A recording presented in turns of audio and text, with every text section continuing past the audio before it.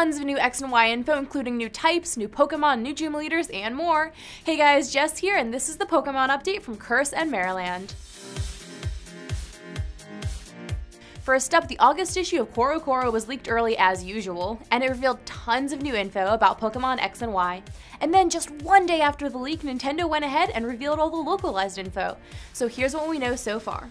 5 new Pokemon, Pangoro, Inkay, Malamar, Swirlix, and Spritzee were all revealed. The official Pokemon X and Y website has details about those, as well as the names localized for other languages besides English.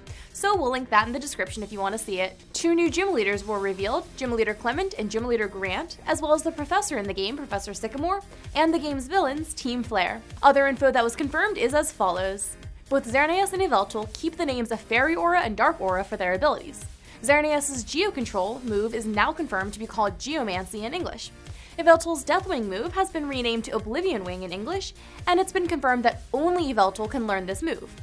Inkay is capable of using the move Topsy-Turvy, which is a Dark-type move that reverses all stat changes on the target Pokemon. Swirlix is exclusive to Pokemon X. It has the Sweet Veil ability, which prevents its teammates from falling asleep in battle, and Spritzee is exclusive to Pokemon Y. It learns the new Fairy-type move Draining Kiss, which does damage and drains the foe's HP. Professor Scykoh will battle the trainer from time to time, and you first meet him in Lumiose City, which implies that you're going to receive your starting Pokemon either remotely or from another source besides Professor Scykoh.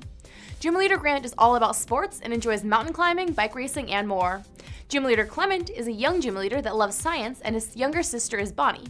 A whole ton of additional features have been revealed about the PSS, most of which was covered in the previous Marriland update, but the newly revealed Photo Spots feature allows you to take pictures while playing the game. And moving on from X and Y info, Marriland was interviewed on Pokemon.com. He talked about his experience as a judge and a competitor in the Pokemon National Championships, and it's a great read, so click on the link in the video description to view the article for yourself. And finally, we wanted to end the video with a fan feature. YouTuber Scykoh created an awesome video called Top 10 Ugliest Pokemon. It's hilarious, it's entertaining, it's all around great, so go watch it, and be sure to subscribe to his channel while you're there. What is this? Why does it have so many eyes and so many mouths? Like, what are the purpose for these? That's all we have for you this week, but as always, make sure to subscribe to Curse and Marriland on YouTube if you haven't already, and give this video a thumbs up for Pokemon. Thanks for watching, enjoy the game.